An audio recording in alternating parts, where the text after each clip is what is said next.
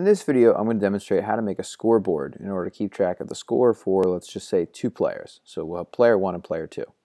Now, in a game, you probably have the scoreboard impacted whenever a ball passes a certain area or whenever a player gets hit or a key is pressed, whatever it may be. There's various situations, so that might change depending on your game, but the overall concepts are going to be the same.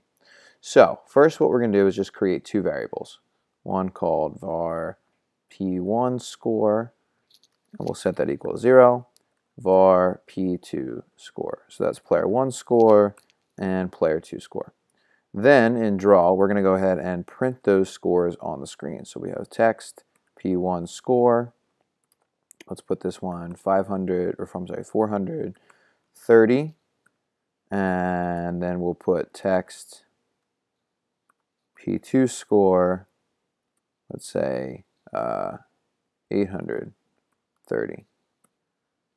Okay, so if we just go ahead and run this code, we have player 1 over here on the left, player 2 over here on the right. Now, like I said earlier, various things could go ahead and make the score change. In Pong, it'd be whenever the ball exits the side of the screen, if a character gets touched or hit by another character, whatever it may be. In this example, we're just going to use key type. So if 1 is pressed, player 1 gets a point. If 2 is pressed, player 2 gets a point. But you would just use an if statement where if the ball was in a certain location or whatever, that the concept's essentially the same. So inside my key type function, underneath if 1 is pressed, I'm going to say p1 score equals p1 score plus 1, where p2 would be p2 score equals p2 score plus 1.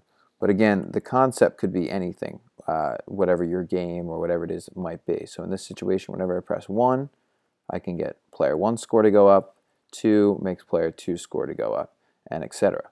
And then to end your game, you could do something like if p1 score is greater than 10, text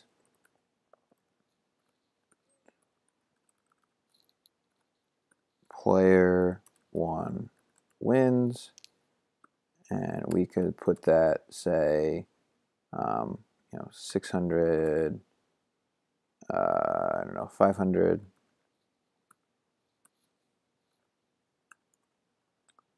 or we can copy this and say if p2 score is greater than 10, player 2 wins. So let's see here. We have player 1 wins, or if I restart, player 2 wins. So again, the concept's the same. You just might not be using key pressed or key typed in order to make the score go up. You might say if ball X is greater than something, or whatever it might be that your game is actually doing, but the scoreboard concept is the same, where you have to create variables, print them on the screen, and then maybe have if statements when the score gets to a certain number to tell you which player in fact won.